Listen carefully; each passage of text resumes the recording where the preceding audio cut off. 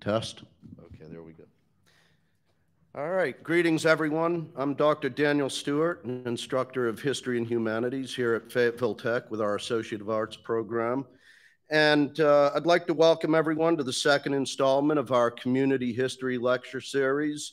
For this installment, it's my pleasure to welcome our guest speaker, Miss Diane Wyndham-Shaw, Special Collection Director Emerita at Lafayette College. Diane is a nationally recognized speaker on the namesake of our community, the Marquis de Lafayette, and we're fortunate to have her with us today. I'd also like to take a moment to recognize Dr. Hank Parfit of the Lafayette Society, who was instrumental in making this lecture possible. Dr. Parfit, if you could come up for just a moment. Let's give him a big warm welcome.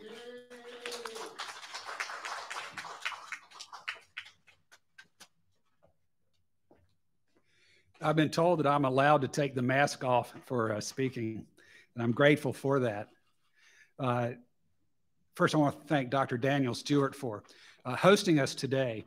Dr. Stewart is extremely well organized. I don't think I've had very many events that I've been involved with that were so well organized. Thank you, Daniel. Thank you. I want to thank, yeah, there you go. It works. I want to thank everyone who came out today. You're a very special group of people. I think the limit was 25, is that correct? That's correct. And I want to also welcome our listening audience. I know that FTCC is streaming this on their YouTube channel. And also our friends at WIDU radio station. Jimmy Harvey is here in the audience today, radio personality with WIDU. And they will be streaming the audio portion as I understand it. And they will also have the tape, and they say they will be playing that later in the year. So Dr. Stewart asked me to just say a few words about the Lafayette Society. Those of you who know me, you'll know that when it comes to talking about Lafayette, that's really hard for me to do. When you say a few words, I kind of expand the definition of few a little bit. But I'm going to start out by just reading our mission statement at the beginning. The Lafayette Society was founded in 1981 to promote awareness of the many contributions to America's freedom by the Marquis de Lafayette, French hero of the American Revolutionary War. We honor him for his generosity, patriotism, leadership, opposition to slavery and oppression, and support of human rights for all by encouraging these qualities in the civic character of Fayetteville, North Carolina, the first city in the United States named for him.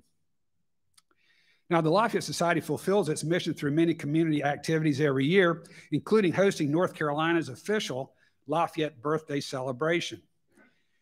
Ms. Shaw's lecture is unquestionably the highlight of this year's celebration.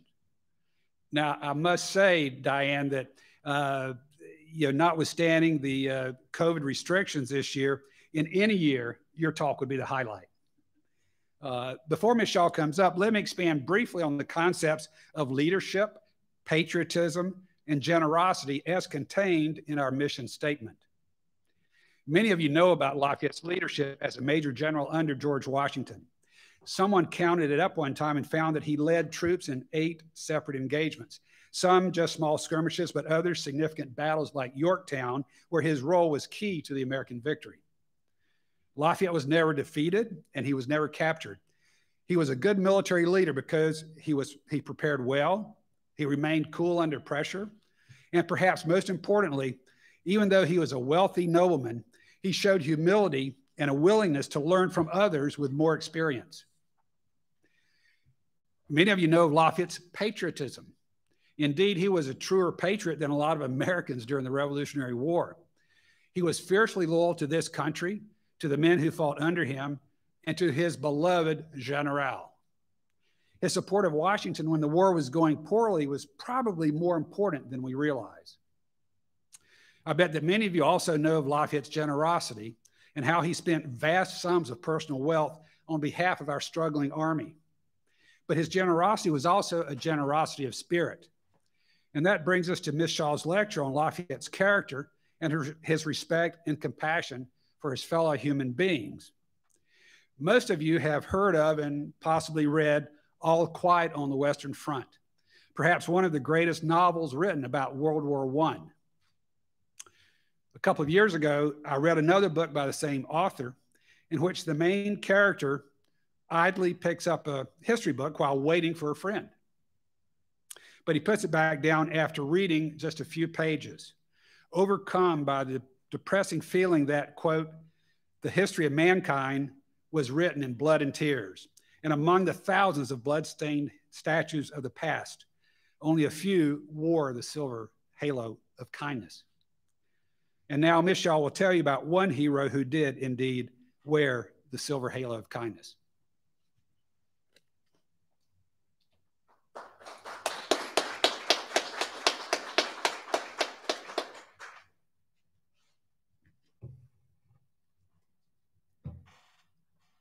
Well, good afternoon, everyone. I'm just delighted to be here, and I thank all of you for coming out and giving us an almost full house today. This is just great. Dan, thank you for the kind words and the warm welcome to FTCC. Hank, thank you for your wonderful words about me and especially about Lafayette. I'm particularly grateful to Hank Parfit and the Lafayette Society for helping to arrange my visit.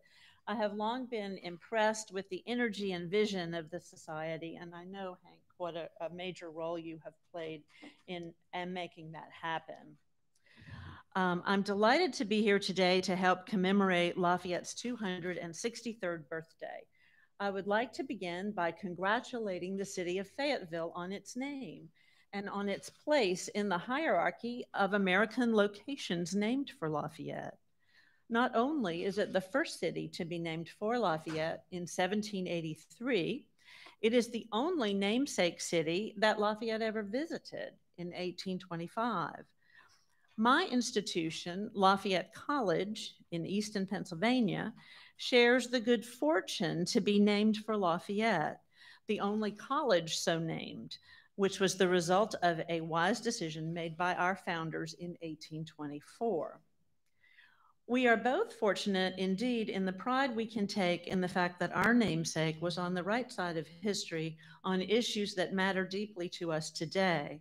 It is my hope that my talk this afternoon will give you even more reasons to be proud of being named for Lafayette, who was a remarkable advocate for human rights in ways that are not widely known and for which he deserves more credit, especially in today's fraught climate.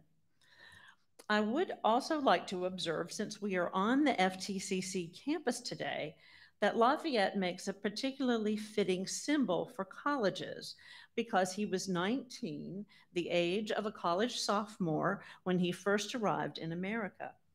Lafayette College is fortunate to own a magnificent representation of the young Lafayette.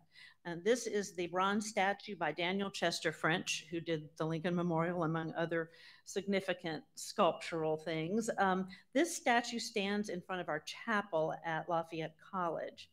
And engraved on the back of the pedestal is a quote from a letter that Lafayette wrote to his father-in-law in December 1777, explaining how he was getting along in America after 6 months in the Continental Army. And this is what Lafayette wrote. I read, I study, I examine, I listen, I reflect, and out of all of that, I try to form an idea into which I put as much common sense as I can. It was a philosophy that served him well and would do likewise for students everywhere. However, this statement has not been immune to parody on campus. Here's the quote. This is the quote I just read. And here is another photo of our statue in a box. He is boxed for protection during the playing of our great football rivalry, the annual Lafayette-Lehigh game. Our college historian Riley noted that one year the box was found sporting the following graffiti. I read, I study, I examine, I listen, I reflect. So how the heck did I get into this box? Anyway, all right. I'd like to begin this afternoon with the opening outlines of Lafayette's story. As a young officer in the French military, Lafayette learned of the American cause and secretly signed up in the winter of 1776. He purchased and outfitted a ship and left France against the wishes of the King of France and his powerful father-in-law, and he left without telling his young wife, who was pregnant with their second child. When they married, he had been 16 and she 14.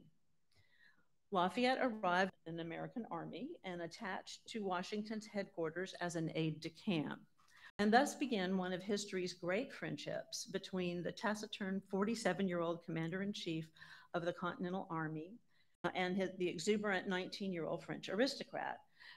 This is actually a portrait of Lafayette's wife. This is a wedding portrait, a miniature. And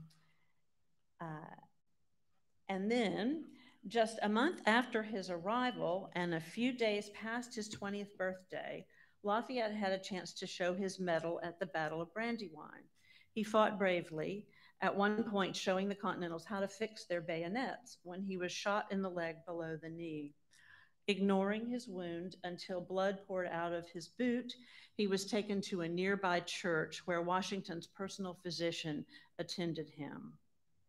At some point during his service in the American Revolution, Lafayette began to be interested in the welfare of the enslaved people that he had encountered when he first arrived on American shores.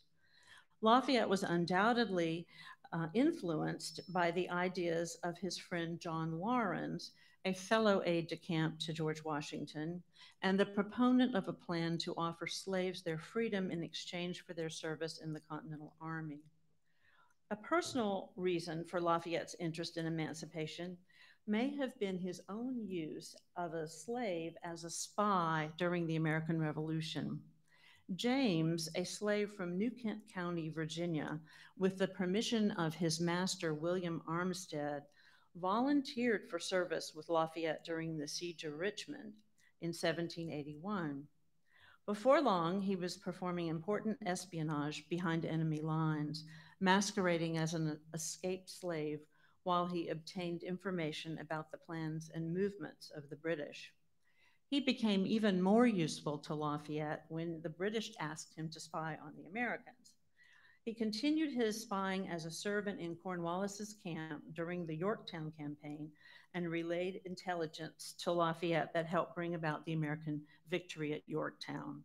He's the one that told Lafayette that the British were going to be fortifying at York. So after the British surrender at Yorktown in October, Cornwallis visited Lafayette and was taken aback to see his spy, James, looking quite at home in Lafayette's quarters. When Lafayette returned to America in 1784, he wrote a testimonial about James's service, which was instrumental in helping him win his freedom from the Virginia General Assembly in 1787. In tribute, James adopted the surname Lafayette, which he used for the rest of his life. The first inkling that Lafayette wished to take action in the cause for the emancipation of slaves appears in a remarkable letter from Lafayette to George Washington, written from Cadiz, Spain, February 5th, 1783. This letter, which is owned by Lafayette College, was written to inform Washington of the signing of the preliminary peace treaty between England and the United States in January 1783, which was to bring about the end of the American Revolution. It is a lengthy letter of celebration, but it contains a startling paragraph requesting Washington's collaboration in an experiment to emancipate slaves and use them instead as tenant farmers. As radical as the suggestion may have been, it is not surprising that it was Washington's aid that Lafayette hoped to enlist. The relationship between the two men was like that of father and son, and Lafayette knew how influential such an action by Washington could prove. Promising to lend his own support to make such a plan work in the West Indies, he told Washington, and this is the final sentence of this really remarkable paragraph in this letter, only to Lafayette on this occasion, as well as later when he learned that to free his own slaves in his will. It was a step that very few of Washington's peers were willing to take, and Lafayette almost certainly helped influence his decision. In 1785, Lafayette acquired land in the French colony of Guyane, present-day French Guiana, near the city of Cayenne on the coast of South America.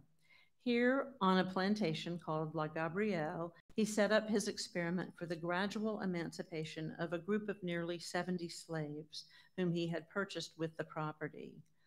According to the plan, which was administered by Lafayette's agents in Cayenne, the slaves were paid for their labor, schooling was provided, and the sale of any slave was expressly forbidden. Lafayette hoped to show that the birth rate would rise and infant mortality would decrease under these more favorable conditions, thus undercutting the need for the slave trade. As Lafayette's attentions were increasingly drawn to the unfolding revolutionary drama in France of 1789, the running of the Cayenne estates fell to his wife, Adrienne. She relished the role and corresponded frequently with the estate managers, as well as with the priest at a nearby seminary, whom she asked to look after the religious welfare of the slaves. When Lafayette became a prisoner of war of the Austrians in 1792, his properties were confiscated and the Cayenne blacks were resold as slaves.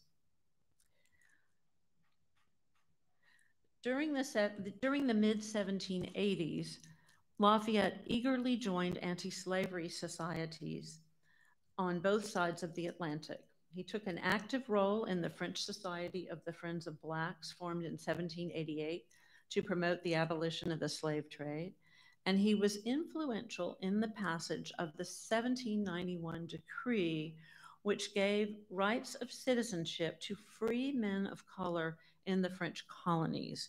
Lafayette's actually holding that decree in this wonderful print, which you're only seeing a part of. Rising to speak in the National Assembly, Lafayette argued eloquently that free men are citizens, that free men of color are also men and therefore deserving of the same rights. Now I ask, he said, are they human beings? I do think so. Even though this decree affected only a small proportion of blacks in the French colonies, the white colonists refused to honor it, setting off a slave revolt that would eventually become the Haitian Revolution. Lafayette also corresponded with leading British abolitionists, Enlightenment philosophers, and American statesmen about slavery, writing to John Adams in February 1786. In the cause of my black brethren, I feel myself warmly interested and most decidedly side, so far as respects them, against the white part of mankind. Whatever be the complexion of the enslaved, it does not, in my opinion, alter the complexion of the crime which the enslaver commits, a crime much blacker than any African face. After the upheavals of the French Revolution, Lafayette returned to France from prison and exile in 1799 and began once again to follow the developments of the anti-slavery movements in England, France, and the United States, writing to Thomas Jefferson in 1807 how happy the abolition of the slave trade in England has made him. Lafayette and Jefferson had differing views on slavery, although both men accepted that slavery was, in the words of one scholar, quote, in absolute contradiction with Republican principles and the laws of nature. Jefferson had not emancipated his own slaves, nor had he sought to make the new nation abide by these principles. Lafayette and Jefferson had argued vigorously about allowing slavery into the Western territories of the U.S. Jefferson. Thomas Clarkson, the great British abolitionist, always claimed that Lafayette had told him, I would never have drawn my sword in the cause of America if I could have conceived thereby that I was founding a land of slavery. Lafayette's last visit, 25, that took him to every one of the 24 states then in the Union. Everywhere he went during the farewell tour, an outpouring of affection from the American people on an unprecedented scale. Thousands turned out to see him at every stop, and he was regaled with parades, ceremonies, balls, dinners, and toasts in his honor. Just an aside here, America was in the middle of a very contentious presidential election in 1824, and Lafayette made the Americans forget about all of that for a little while. Lafayette's status as the guest of the nation made it awkward for him to speak publicly against slavery. Instead, he chose to make more symbolic gestures that conveyed his interest in the welfare of African Americans. In New York City, soon after his arrival, Lafayette visited the African Free School, which was under the direction of the New York Manumission Society. There, he received official greetings from a star pupil, 11-year-old James McCune Smith. James McCune Smith would go on to become the first African American to hold a medical degree, and he would be a leader in the abolitionist movement alongside Frederick Douglass. In February 1825 in Washington, D.C., Lafayette attended a meeting of the American Colonization Society, an organization promoting the return of freed slaves to Africa, and he was made a perpetual vice president of the organization. In an interview later that year published in the African Repository and Colonial Register, the journal of the ACS, Lafayette spoke frankly about slavery in America, and I'm going to quote from that. I have been so long the friend of emancipation, particularly as regards these otherwise most happy states, that I behold with the sincerest pleasure the commencement of an institution whose progress and termination will, I trust, be attended by the most successful results. I shall probably not live to witness the vast changes in the condition of man which are about to take place in the world. But the era is already commenced, its progress apparent, its end is certain. France will, ere long, give freedom to her few colonies. In England, the parliament leaders, urged by the people, will urge the government to some acts preparatory to the emancipation of her slaveholding colonies. South America is crushing the evil. Where then, my dear sir, will be the last foothold of slavery in the world? Is it destined to be the opprobrium of this fine country? End quote. Lafayette also took time during his tour of the American South in 1825 to publicly greet a delegation of Black War of 1812 veterans in New Orleans, shaking hands with each one. It was during the Southern tour that at least 3 newspapers in Fredericksburg, Charleston, and Savannah published notices requesting white citizens to keep their slaves away from the Lafayette events. The Savannah Georgian printed a letter from the mayor that read, quote, "The citizens of Savannah are respectfully requested as much as possible to confine to their own yards and houses their servants, and especially the children, whilst military honors are paying to General Lafayette. The city marshals and city constables are required to take into custody all such Negroes and persons of color as may be found at all trespassing upon or attending the procession, parades, etc., during this day of General Lafayette in this city," end quote. Lafayette made a point of stopping to visit in the homes of some slaves and free Blacks in Virginia.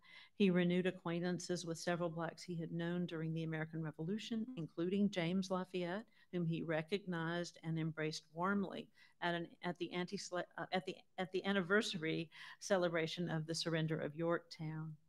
In Philadelphia, Lafayette visited with Hannah Till, a 104-year-old Black woman who had been a servant for both Lafayette and Washington during the Revolution.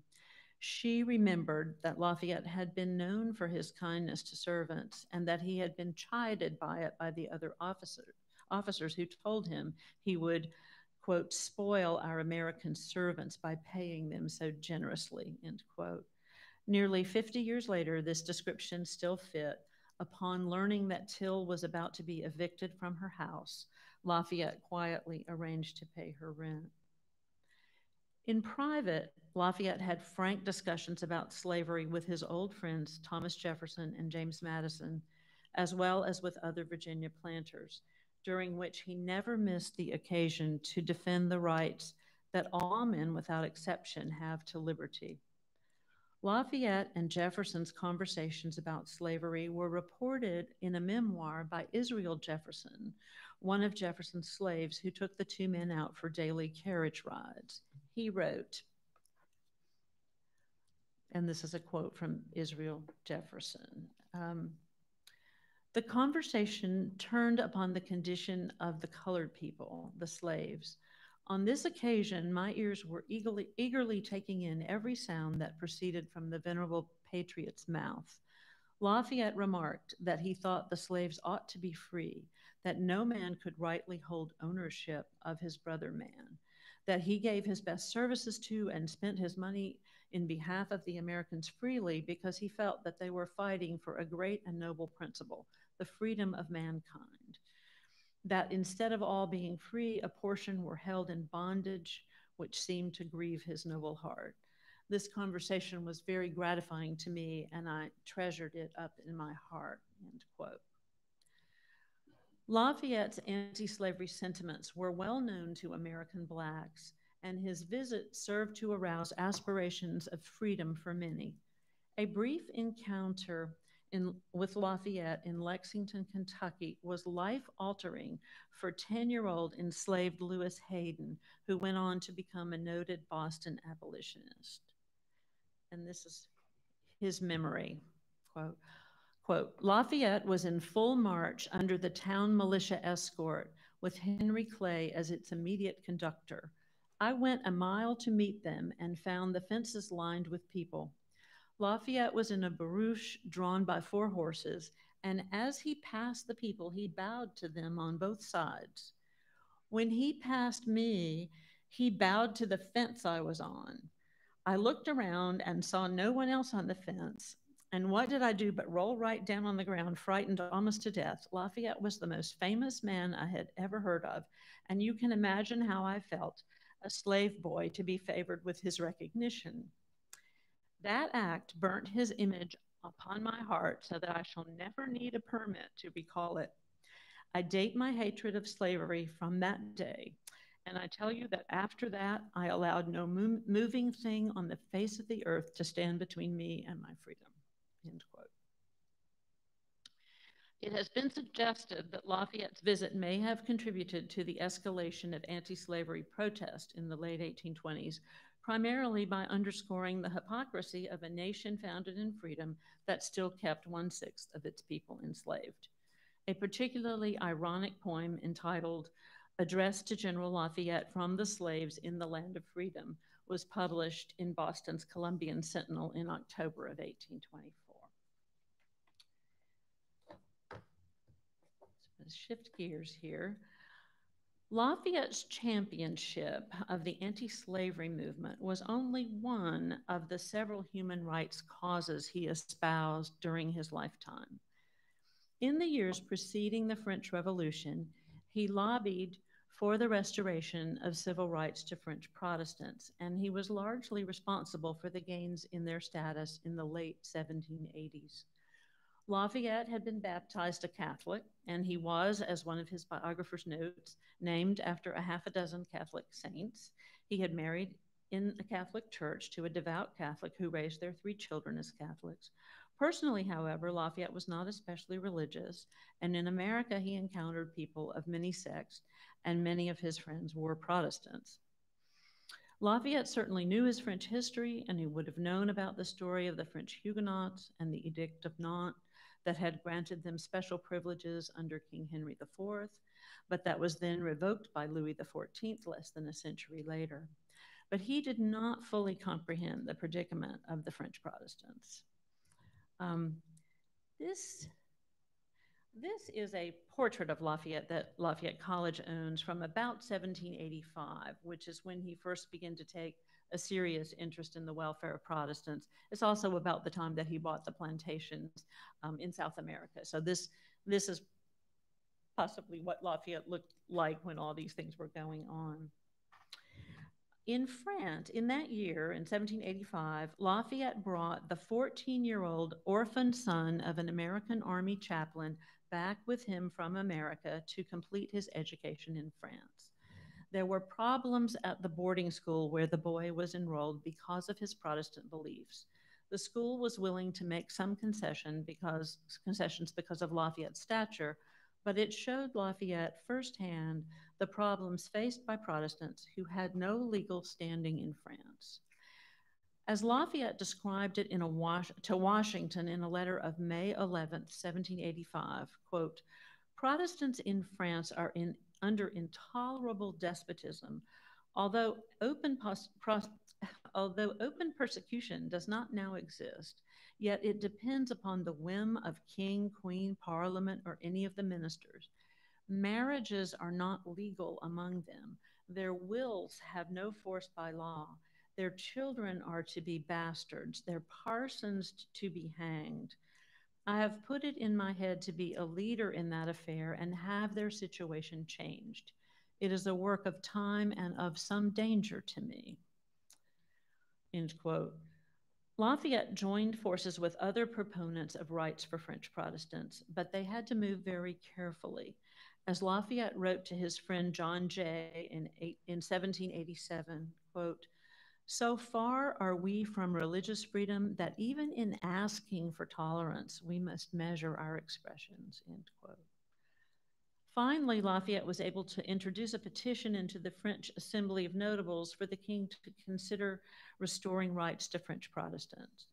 Thanks in large part to Lafayette's efforts, on November 19, 1787, the king at last approved some limited rights for Protestants, including the following. Marriages were to be regarded as valid and the children of these marriages legitimate. The dead could be legally buried, but only in designated places. Protestants could own property, but continued to be restricted in the businesses and professions they could follow.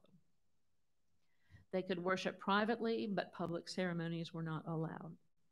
So a limited victory, but a victory nonetheless, and these efforts helped pave the way for the reforms of the French Revolution, which granted religious freedoms to Protestants, Jews, and other non-Catholics. In fact, Lafayette played a role in advancing the cause of rights for France's Jewish population, which numbered about 40,000. In December 1789, the National Assembly passed a decree declaring that Protestants could hold office in the French government, but implying that Jews could not. The Jews of Bordeaux, whose families had been in France for generations and who had previously had the right to vote, petitioned the National Assembly to establish that they still retained voting rights. In early 1790, a motion to confirm Jews as citizens with voting privileges sparked heated debate. After a roll call vote in which Lafayette's yes vote was greeted with cheers from the galleries, the motion passed 374 to 224. This bill applied only to the Jews of southern France and not to the Jews of Paris or those living in the formerly German areas of Alsace and Lorraine. The Parisian Jews argued that they had supported the revolution from the beginning, and more than 100 were members of the National Guard, which Lafayette headed. Lafayette allowed his name and rank as Commandant General to be used in a public statement of support for the rights of citizenship for the Jews in Paris and in eastern France. Still, full citizenship for these Frenchmen was several years away. Lafayette was also a friend to the Native American, dating back to the American Revolution, when he was instrumental in establishing an alliance with the Six Nations in 1778 and was given the honorary name Cayula by the Iroquois. During his American visit of 1784, he helped negotiate a peace with the Six Nations over access to the lands of Western New York, and he arranged to take a young Onondaga boy back with him to France to receive a European education. At Fort Schuyler, where this treaty was made, Lafayette spoke to the assembled chiefs, quote, "The American cause is just. I told you then it is the cause of humanity. It is particularly your cause. At least remain neutral, and the brave Americans will defend their liberty and yours. Your fathers will take them by the hand. The white birds will cover the shore, and the Antio, known as the sun, will dissipate the clouds around you, and contrary schemes will vanish like a mist that fades away." End quote. Native Americans were eager to greet Lafayette during the farewell tour of 1824-25, and Lafayette made a point to meet with them, even leaving a ball in Illinois to spend time with the daughter of a chief he had known during the Revolution. In Alabama in 1825, Lafayette's entourage entered the state on Creek lands, and the Creek Indians pulled Lafayette's carriage by hand up the riverbank, where two delegations, one white and one Indian, were waiting to welcome him to Alabama. The tension, I should tell you that the state of Alabama was 6 years old and they had bankrupted their treasury getting ready for Lafayette's visit. The tension over who had official hosting rights was diffused by Lafayette, who went first with the Creeks to watch a ball game they had planned in his honor. The poor treatment of Native Americans by Americans was undoubtedly a topic discussed by Lafayette and his traveling companions, as his farewell tour secretary devotes several pages to detailing injustices meted out by Americans to their Indian neighbors. In the late 1820s, Lafayette stepped in to help this woman, Sacred Son, Native American named Mohango, who, along with 5 other Osage Indians, had been taken to France by David Delaunay, a French con artist who hoped to make money by exhibiting them as curiosities in Europe. At first, they were greeted with great interest, and they were even presented to King Charles X of France. But eventually, Delaunay's money ran out, and he was arrested and imprisoned for debt. The Osage were left destitute and wandering in Europe.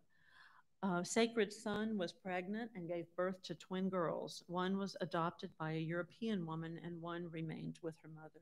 See here. After nearly 2 years of begging and wandering through France, Holland, Belgium, Germany, and Italy, Lafayette learned of their plight and arranged to pay Sacred Son's passage back to America, along with 2 of the other Osages. This beautiful portrait of Sacred Son was painted by Charles Bird King and hung in the National Indian Portrait Gallery until it was destroyed by fire in 1865. Fortunately, prints had been made, and I was fortunate to be able to purchase one for Lafayette College. Lafayette has also been called something of an early feminist, and indeed he supported women's causes, and he was a supporter of a number of prominent women writers and reformers of his day, including Germaine de Staël and Frances Wright. This is the writer Germaine de Staël, Lafayette's great friend and the daughter of Protestant financier Jacques Necker, with whom Lafayette joined forces to lobby for civil rights for Protestants in the years preceding the French Revolution. And here is Scottish reformer Frances Wright. Oops, too fast. Lafayette greatly admired her 1821 account of her travels in America and invited her to visit Lagrange, his home outside Paris, where they became almost inseparable. Lafayette supported her anti-slavery venture, Neshoba, near Memphis, Tennessee, in the late 1820s, serving as a trustee and providing funds. He continued to support her despite her radical views, but he knew she would not make much headway. Judge the success that she will have in the United States, he wrote to a relative. She preaches to them about the reform of society, in which she sees only 3 fundamental evils: religion, property, and marriage.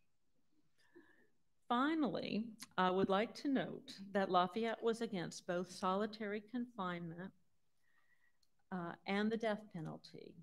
During his visit to Philadelphia in 1824, he was taken to visit the new prison then under construction, the Eastern State Penitentiary. The prison was one of the earliest to be built around the idea of cell blocks radiating from a central core, with the prisoners held in solitary confinement.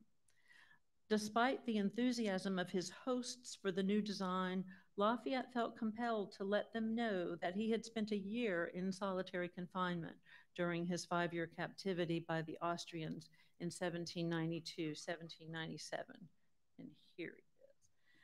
He told them he believed it was necessary to have experienced solitary imprisonment to judge it properly, and that it was said to be conducive to madness. As for the death penalty, speaking to the French Chamber of Deputies in 1830, years after the excesses of the French Revolution which he had witnessed, Lafayette said, quote, "I shall ask for the abolition of the punishment of death until I have the infallibility of human judgment demonstrated to me." And this quote became very well known. And in fact, it was adopted as the motto of an anti-death penalty serial called The Hangman in Boston. You see it. You see Lafayette's motto at the top.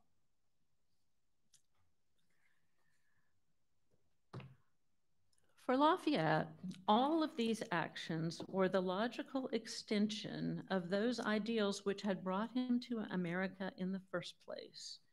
The quote in my title today, "A Sanctuary for the Rights of Mankind," is a reference Lafayette made to America when he addressed Congress in 1784. And although he wrote eloquently about the meaning of America for humanity, perhaps nowhere are these ideals better expressed than in the beautiful passage written by the 19-year-old Lafayette during his voyage in 1777. He wrote this in a letter to his wife, Adrienne. And I'll read it to you. "The welfare of America is intimately connected with the happiness of all mankind. She will become the respectable and safe asylum of virtue, integrity, tolerance, equality, and a peaceful liberty. It is a message that we need now more than ever." Thank you very much.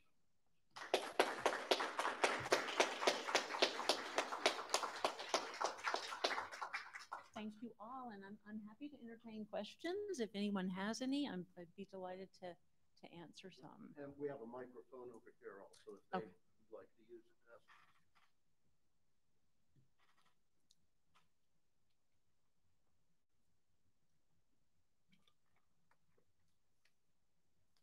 Don't be scared.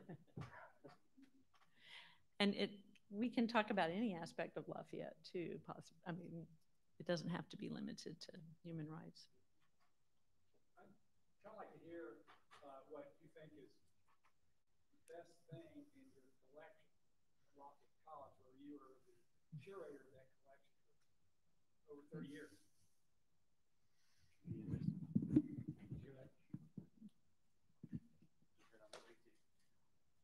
Could you just tell us, Michelle, amongst the wonderful items in the Lafayette collection at Lafayette College, where you were curator for so many years, what was your favorite item, be it a letter or an artifact?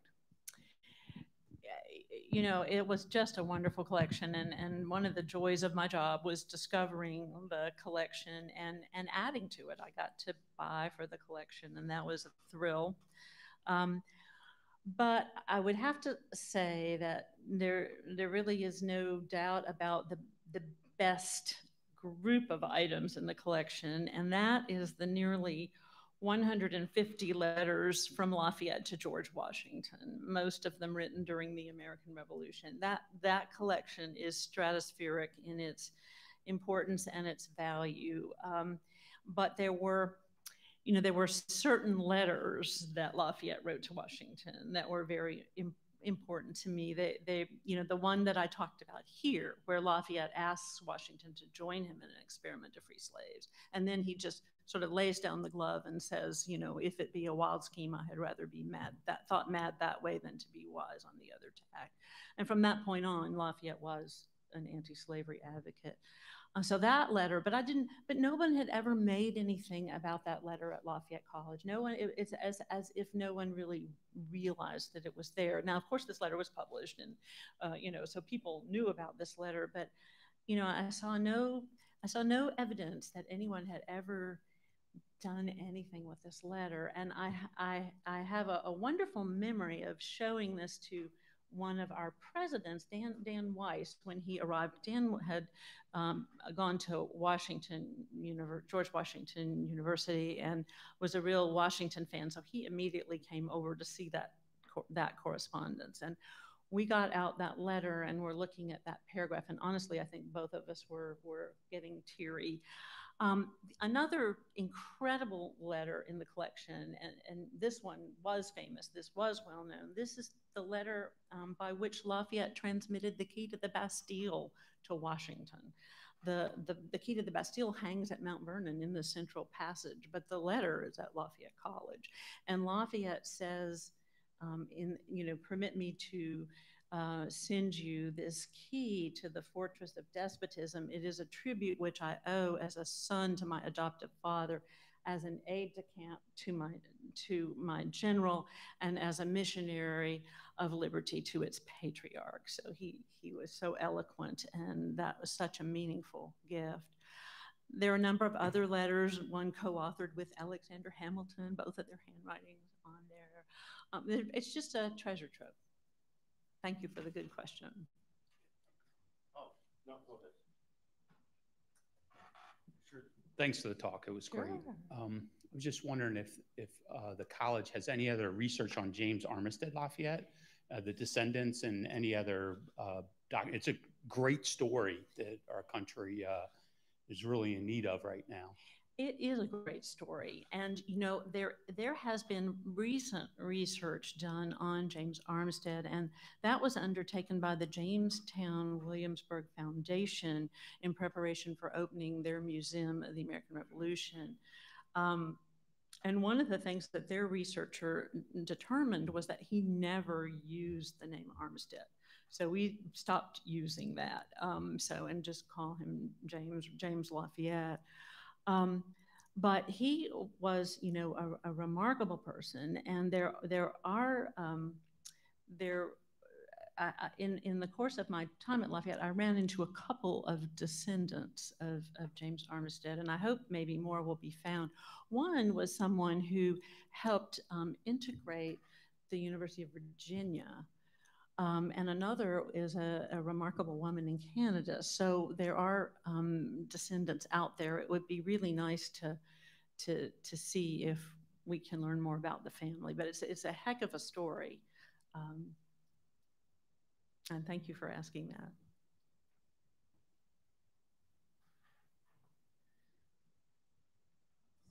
Since at the time America was fighting the British for independence, and Lafayette was a Frenchman, did he ever promoted the language of French or something for nationalistic view of France here in the United States? Well, that's a question that I don't know the answer to, but I can tell you that Lafayette learned his English on the voyage over. He supposedly, studied military tactics, worked on his English, and was seasick. That's what he spent time doing on the trip over. And his English became very, very good during his time here, but I don't know of any instances of him promoting the French language in America, although that's not to say that they don't exist. So. Thank you.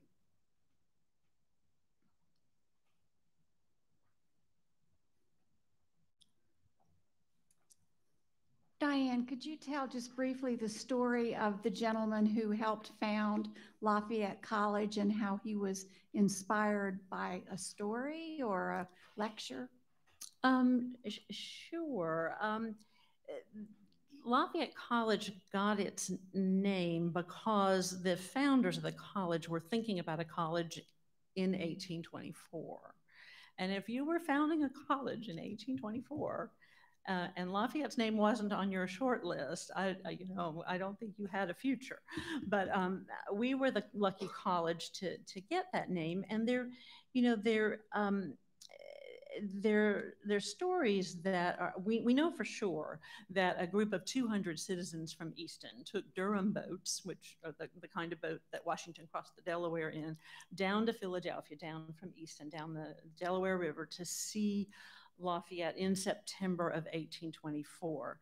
And our primary founder, James Madison Porter, there is one tale that when he met Lafayette, he reminded, Lafayette asked him about his ancestor and said that he had served with him. We still are trying to document that properly, so I don't usually tell that. But at any rate, it comes straight out of Lafayette's visit and the great excitement that visit brought to America. So.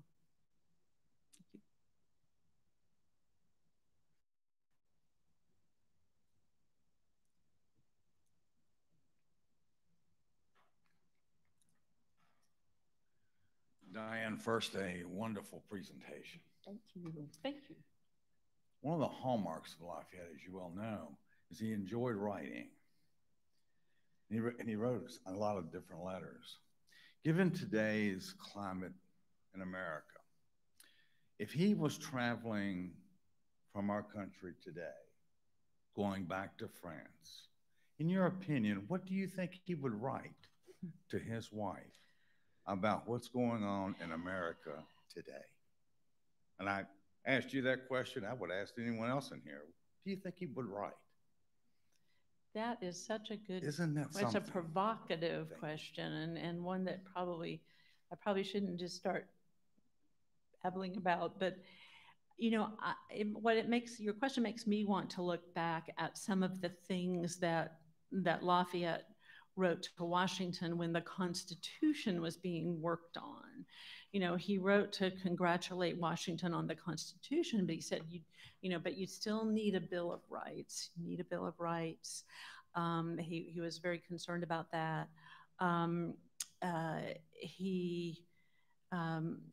So I think Lafayette would be concerned about anything that would erode democracy in America. And I think he would probably have an understanding of what some of those forces might be. We should also say that Lafayette, as a supporter of democratic revolutions, was involved in so many. Lafayette helped with the revolutions in South America, in Italy, and particularly in Poland. Lafayette harbored Polish revolutionaries in his attic. So he was so supportive of this impetus for mankind to be free, and that I think he would probably have a lot to say.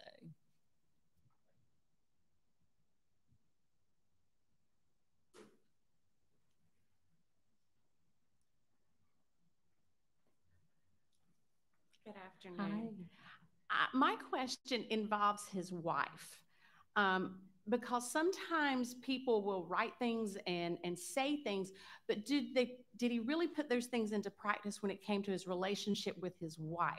Because he was gone a lot. Was she able to really take charge of the situation, their home life back in France? So I'd like to know how the relationship was between them. Yes, and that's such an interesting question, and they had, in some ways, maybe a traditional aristocratic marriage. It was an arranged marriage, but we understand, or I have read that Adrienne fell in love with Gilbert right away, and so it was a match of love, and I think he came to feel that way about it. That's not to say that perhaps he had affairs, but she was a very understanding and tolerant wife, I think. They had 4 children, and they lost their oldest child at the age of 2. So, but during the French Revolution, she was actually imprisoned, and she would have gone to the guillotine if Lafayette had fled France because he knew that he would also face the guillotine, and he was captured, and that's when he was put in prison by the Austrians and Prussians who were fighting France. But she was also imprisoned, and would have had lost her head had not Americans intervened, and those Americans were James Monroe and his wife, and Gouverneur Morris all made attempts to save her life. She lived, but her mother, her grandmother, and her sister were all guillotined. So she had a very, very difficult life. She supported Lafayette. They're great stories. Actually, there's some good books about their marriage, and it's fascinating.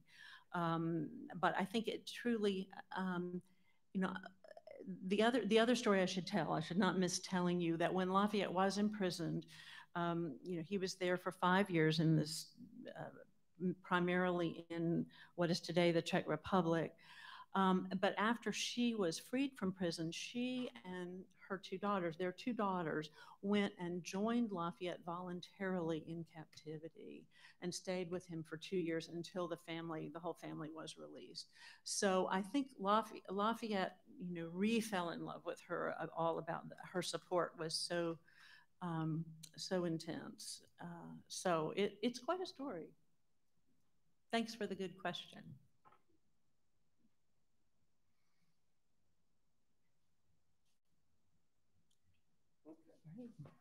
Thank you all. It was a pleasure to be here.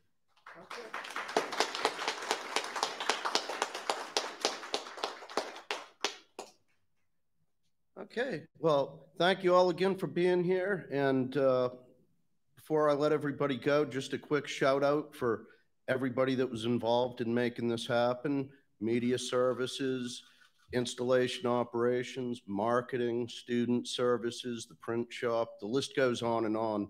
But a lot of folks were involved in making this happen. But most importantly, one last thank you and round of applause for Diane and also for Dr. Parfit for making this happen. Thanks again. That was wonderful.